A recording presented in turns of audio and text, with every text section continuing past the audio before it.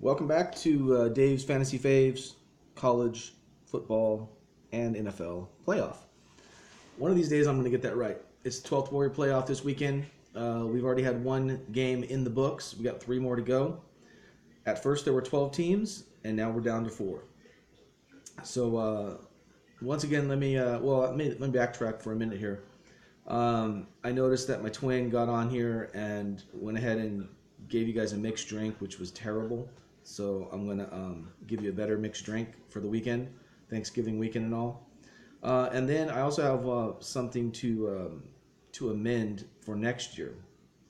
I did say that the Eagles were going to be the Eagles, Arizona State, and USC were all going to be new inclusions into the 12th Warrior playoff, or not to the playoff, but the 12th Warrior Fantasy League. So, I love my brother, my twin brother, and I wanted to hear him out. He was upset that I chose the Eagles over his beloved Patriots. So, as I did the power rankings, this is what I came up with.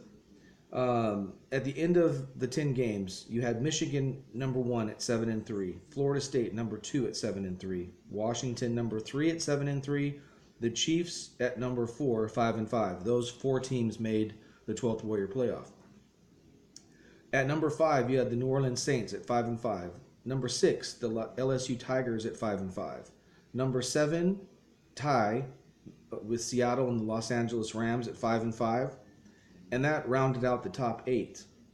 So I've always said that the top 8 were safe in my league. You also have 4 keeper teams, which are the Rams, the Chiefs, the Michigan Wolverines, and the Washington Huskies. Those 4 teams aren't going anywhere. So now, if you don't make the top 8 in this league, you're vulnerable. And sometimes I might boot out 2, sometimes I might boot out 3. But in this particular case, let's take a look at these last 4 teams, 3 of which did not make the league next season. You have UCLA Bruins. They finished in 9th place at 5-5. They didn't make the league. At number 11, you had the Jacksonville Jaguars at 4-6. They didn't make the league next year. And at number 12, the much ballyhooed Missouri Tigers at 2-8. They didn't make the league. The team that I skipped over was the number 10 Tennessee Titans, which although they did play in the championship game, a meaningless championship game really against the Saints, since that champion did not end up in the top 4, they ended up their season at 4-6. So I thought to myself, all those other 3 teams in the bottom 4 didn't make my league. So, Dave, my twin, guess what? The Titans are out of here. And inserts your favorite, the Patriots. Now, that is something to drink to, okay?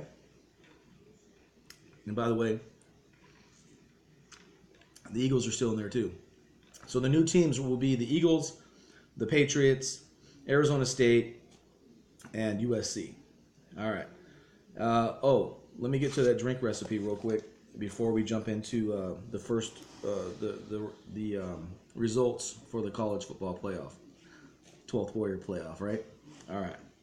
So first of all, the Washington Huskies won their game last night. They kicked Washington State's butt, 45-17, I believe it was. So Florida State plays tonight. That's the matchup, Washington versus Florida State. Florida State has to win their game and allow less than 16 or less points to Florida. So if Florida State, if you allow more than 17 points, you're done. So you might as well turn off the TV at that point and go do something else with your Saturday night. All right, so what we got in this drink, Dave's Mai Tai was pretty bad, so I'm introducing my Sangria Storm apple cup. Little twist on the actual apple cup. You have Mai Tai mix. I stuck with the base. You got 2 parts of that. You got a Jack Daniel's Winter Jack Tennessee cider. 1 part of that.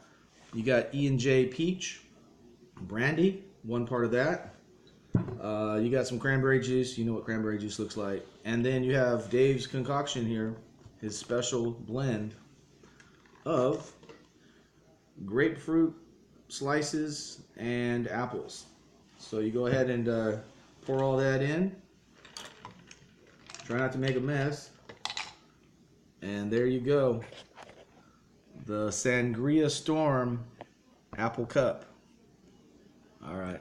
I'm going to enjoy that. Talk to you guys later.